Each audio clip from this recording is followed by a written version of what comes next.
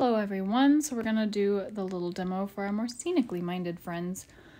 Starting off here with some color mixing basics, working in the cloud section. So they are not actually perfectly white at all. There's a few areas where we hit almost pure white, but almost all your whites are tinted. So I begin with white. I mixed both a medium kind of warm gray into the white and then also a little touch of yellow into the white. And I am creating this base color at the bottom that is, I don't know, 50% of that middle cloud. Instead of adding just blue in, it actually has a little bit of green in it to help warm it up and make it feel stormier. So watch that you're recreating the kind of subtle nuances of the colors. They need a little more green, they need a little more warmth, they need a little more this, so that they don't kind of deaden out on you. Also know that whenever we mix white, our titanium white, into something, it actually cools the colors. It doesn't just lighten them, it makes them seem a little cooler. So you kind of have to fight that by sometimes mixing warmer before you add the white in.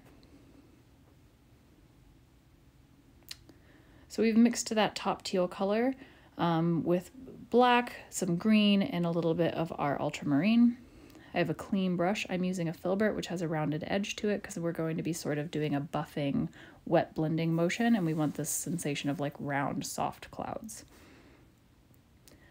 Using quite a lot of paint, especially for these initial layers. We just want to get that white covered. We want it to be very opaque, and then we can kind of work on creating multiple mottled colors within it.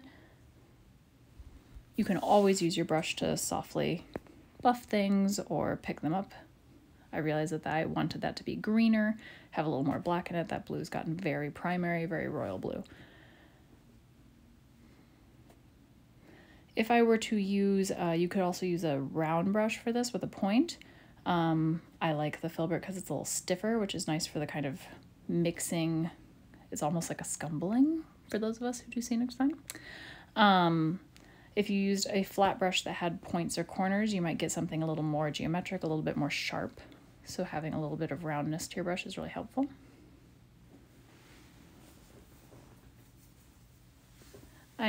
There's kind of like a fissure running through this cloud that has a bit of darkness to it. It's almost like a deep slatey gray. So I'm using a bit of black. I'm doing this while it's all still wet, so it's kind of morphing in together and softening, versus if I waited till it was dry, it would have a more strong presence in the painting. A little bit of white helps while it's still wet. And I'm sort of dabbing and using a very light touch, so it's mixing with the paint underneath it.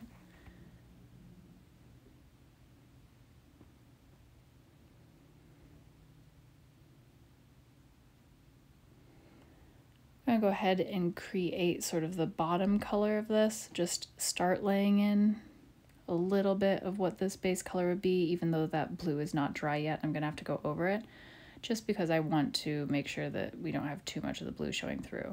I'm not carrying this through all the way up to the finished edge, and we are overlapping the white over the blue so that we can have nice soft edges where it sort of like has a fuzzy feeling as it approaches the blue. You can definitely tell it's painted on top of it. We're working wet into wet again, but we have more color blends here. So it starts with a truer white. It's not actually a pure white, it still has a tiny, tiny amount of gray in it, and then it heads into this warm gray that has a bit of yellow, little ochre in it, and then we head into the blues. Clean your brush off anytime you're moving from a dark section to a light section or a warm section to a cool section. Clean the paint off of it, rinse it, and then pull the, we don't want almost any water on this kind of mixing. We do have a lot of paint on the page, and we're using that kind of scumbling, almost like X shape, or you can use circular, you can use dabbing to apply the paint and sort of let it mix on the page. Wet blending, it's great. Adding that little touch of yellow at the very top, and you can kind of see that we've created some of the same textural feeling as was in the original. So we're going to start with the water now. I'm using quite a bit of gel medium. As you can see, I'm even occasionally applying it straight to my brush and using it instead of water as like a clean pass. I have a lot of gel medium in this or glazing medium, because I want it to take a longer time to dry. It's going to take me a little bit to blend such a big area, and I need to work over larger sections at a time to be able to create the texture. You will probably not be able to paint all of the water at the same time without it drying on you, so work in little areas. I might do like the you know, bottoms, I would work from the top to the bottom. So start in the distance, work to the foreground. So maybe behind the, you know, larger tree, you only do that section, and then we're going to start blending the ground, and then we're finally going to do the foreground. But for here, we're doing a little tiny version of all of it. So I kind of laid a bunch of different sections of paint down sort of roughly where they're going to be, and then used a clean brush, cleaned it, and moved up it maybe an inch at a time with a kind of a stumbling horizontal brush stroke, and let it kind of organically mix but not perfectly mix. Making sure to clean my brush off as I move up the composition. Now I'm using the brush, it's still my flat brush, my filbert, but I'm using it turned sideways to create thinner lines of color. It's a pretty thick amount of paint, which also buys me more dry time. You can see that I'm now using a little tiny brush to pick out more specific colors, more highlights, and to add more of the like ripple texture to it. So my brush was rather large for the scale of the ripples you can see in the original drawing. And anywhere that I think the color either got too dark or not quite the right specificity, I'm adding more white so that later if that white dries down, I'll be able to apply color on top of it. But if I just left, it would be hard to cover, but by adding the white, it gives me some place to go back and easily add color back in. I'm going to roughly draw in just a little bit of the building and the tree base so you can see what I'm creating shadows to. Otherwise, they're just floating shadows, which looks kind of weird, I realized. One thing I like is that you can see the highlight of the water just underneath the thing before the reflection starts, and the reflection is of course a much more blended, softer amount of that pigment.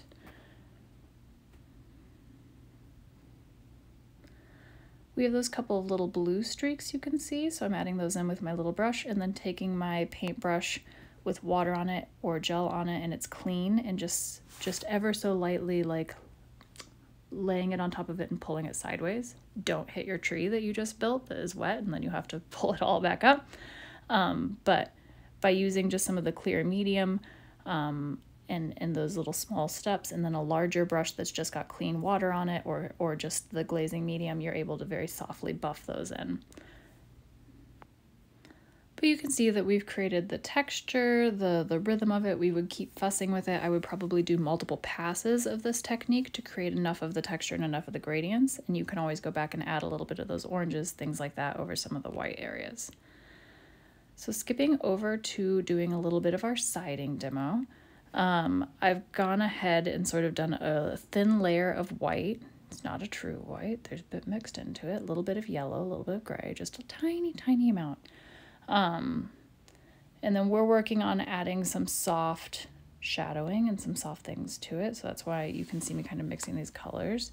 There's a little bit of a soft yellow following some of the areas.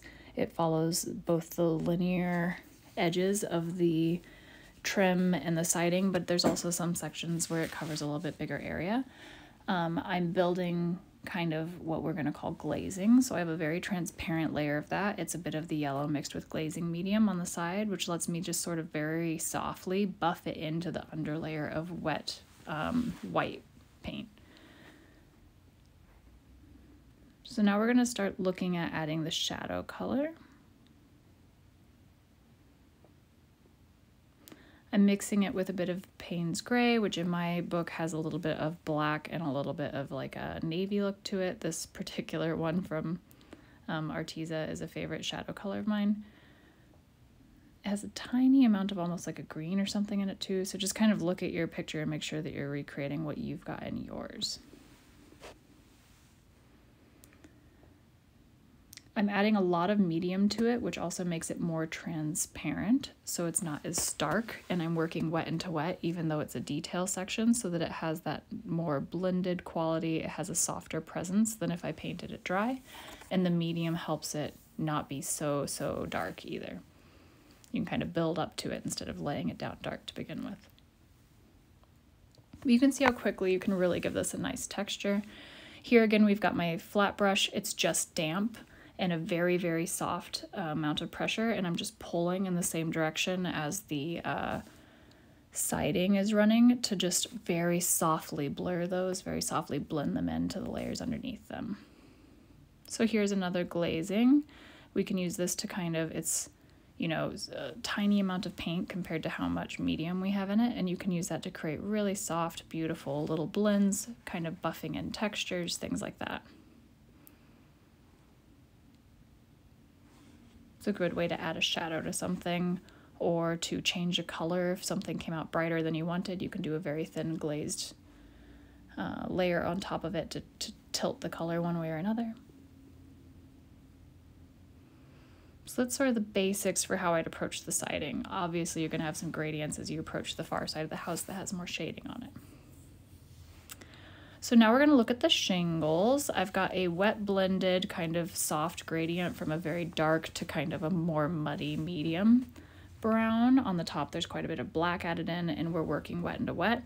I'm taking a smaller brush, mostly white, and a touch of that bottom brown, and creating some soft textures. I am so sorry, I didn't realize till we were done with this how glary this video is, so I hope you can still see some of the textures we're creating. So this is a place where it might be useful to have some like sketching underneath for the perspective of your texture, but they're not perfectly drawn out. It's not like they draw every single shingle. It's just sort of a soft, like I do the horizontal lines, add a couple verticals, and then very softly buff them with my brush. I'm trying to find a way to show you this so that you can see it. There we go. Maybe this will do. So there's kind of the horizontal bases of them, and then I'm choosing a few vertical highlights to add in. And they're very curved in the original and kind of organically placed, which can be hard to recreate. To help them blend in and not seem so stark, I'm using the brush, a tiny amount of dampness on it, and just very softly glazing over it, but always in the same direction as the way we want the brush strokes to blend in. Do a little tree demo. I'm just painting it on top of all these other swatches we did, partially so you can see how easy it is to like add this in after the fact. So we're probably going to paint the whole sky, we're going to paint a lot of the water and stuff, and then add the tree on top. I'm doing the medium color of it, which has quite a bit of warmth in it, with kind of a sienna. And I'm not filling the whole thing up, but I'm filling maybe just under 3/4. Now we're going to take a darker color, quite a bit of black in it. It's a very cool tone, and letting that cover, you know, 1/4 to 1/3, depending on how the shadow looks in your image that you're looking at. And just wet blending it right into the same like base color that we worked with. So now, while everything is still wet, we're going to start working on the highlights of these. I've got kind of a, it's very muddy, very taupey. And instead of keeping it very smooth, I'm doing kind of a stuttering little textural wash for it so that we get a touch more of the bark texture that you can see in the original. Being mindful of the fact that this original painting is much bigger than you are painting, so the proportion of your texture might seem a little bit larger. So try to use little tiny brush strokes and lean into the fact that you're probably working with a smaller brush here. It's the one time I'll give it to you.